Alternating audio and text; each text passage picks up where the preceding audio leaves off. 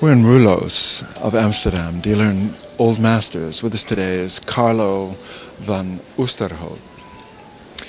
Carlo, tell me something about dealing in old masters. Are there a lot of them still available? No, not a lot.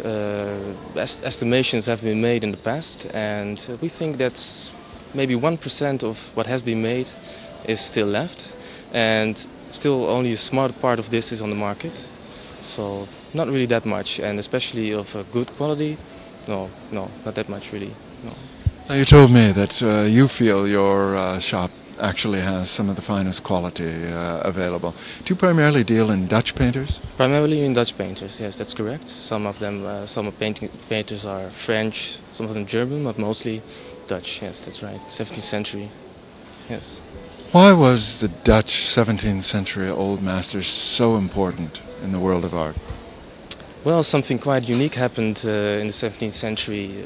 Of course, Holland became a free country. A lot of free trade going on. A lot of money became available.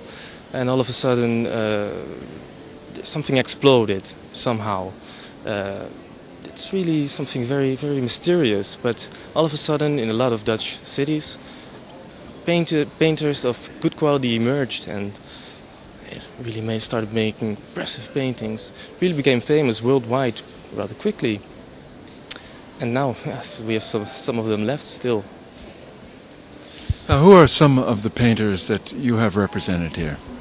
Well, we have a painter, for instance, Nicolaas Maas, who was a pupil of Rembrandt. And we have a beautiful still life of him. It's the only still life he probably has ever made. Other example, Albert Cuyp, a very important Dutch master of the 17th century. His first painting, probably, well, his first known painting, dated and signed. Beautiful still life by Jan van Meulen. It's not very much known of him, but he's a painter of superb quality. Only a few examples. Now, we recently did a show at the Rijksmuseum of Still Lives, which is a wonderful show of still lives gathered from all around the world.